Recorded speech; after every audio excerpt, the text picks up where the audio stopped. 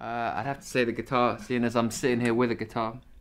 I play a Takamine, which is this is a Steve Wariner signature from America, and they're very good live guitars. So I have to say, guitar Takamine. Yeah. But tonight I've got my suit, and my lady, she's so cute, she's so fine. I'm gonna sing it to you. I like soul, but music that's soulful and edgy and kind of yeah, soulful. So a soulful kind of bluesy emotion. So I'd be more towards the soulful. She's going cheap. Child is born out of scorn, feeling lost and forlorn. Well, in blues, I'd say people like Stevie Ray Vaughan and a lot of the Chicago blues players, people like Otis Spann and Muddy Waters, people like that. And then in all kinds of other music, my big hero would be John Martin. He's a kind of folk jazz blues musician. And then people like Van Morrison. So I tend to go for songwriters always.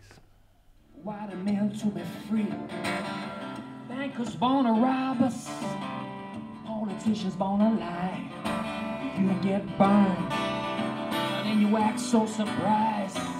I mean, the songs have stories within them, like a narrative. Like the songs are things in my life that I've seen and experienced, and people I know and people who I've been close to, and things I've seen when I travel from gig to gig. I just look at things and write songs based on the things I see.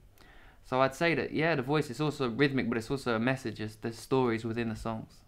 When the rich get rich, they don't even try. It's in the name of freedom, but it's just another lie.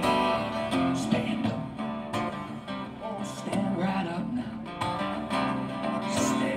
Stand up now. There's some really good stuff around. I think it's in a good place. In England, there's been a kind of revival for blues, and in in France, there's big fans of blues. And I toured in Holland this year with Eric Bibb and Tony Joe White, and there's a massive blues scene there. So I think blues is in a good place. People are still enjoying it as much as ever, if not more. So I think it's in a good place.